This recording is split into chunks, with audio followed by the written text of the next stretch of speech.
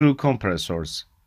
Bitzer screw compressor capacity, CSH and CSW models, is controlled by 4 solenoid valves. These solenoid valves provide 25%, 50%, 75%, and the last one is 100% capacity of compressor. There are two approaches to control capacity: step control and infinite control. In a step control method, capacity will be changed by the time of using solenoids. For example, any of required capacity could be obtained by solenoids. Notice that in a starting time of screw compressors, capacity should be 25%. So, with this capacity, bearing and compressor receive the lowest torque.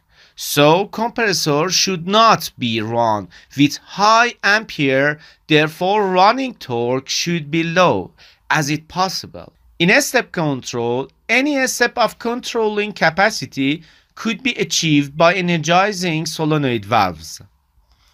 You can see in this image that in step capacity control of Bitzer screw compressor, capacity is changeable by energizing any of these steps and the fourth valve. The fourth valve has a role of 100% control, that is continuously 10 seconds on and 10 seconds off.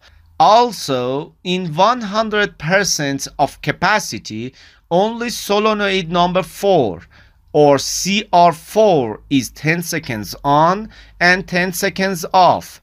We talked about infinite capacity as before mentioned in other movies. Infinite control of Bitzer screw compressor models CSH and CSW can be achieved by two different approaches. In the first one, capacity control will be achieved by two solenoid valves that are solenoid number 3 and number 4. The third solenoid controls 25% of capacity and the fourth solenoid controls capacity of 100%. So, in this method, solenoid number 3 or CR3 should be online in the starting, and for decreasing capacity, we can use solenoid number 4 or CR4 to increase capacity. In another way of infinite control, solenoids number 2 and 4 should be online. Solenoid number 2 is referred to 50% of capacity. So, by solenoid number 2, we will decrease capacity, and by solenoid number 4, we will increase capacity.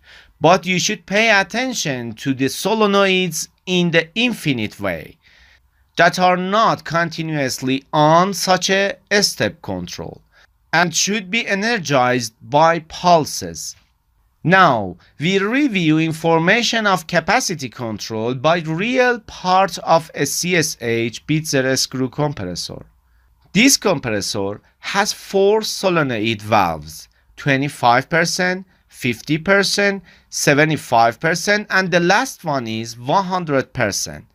Any of these solenoids are connected to cylinder of a sliding system by steel tubes. These 4 steel tubes are connected to different parts of cylinder.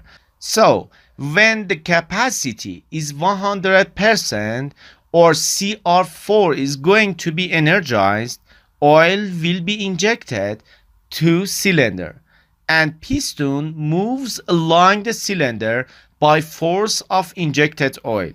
So, piston rod shifts this force to a slider that can control capacity of compressor, which will be discussed in another movie. A spring is another part of this collection.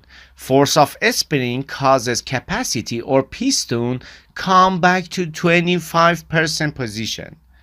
Without a spring, capacity remains just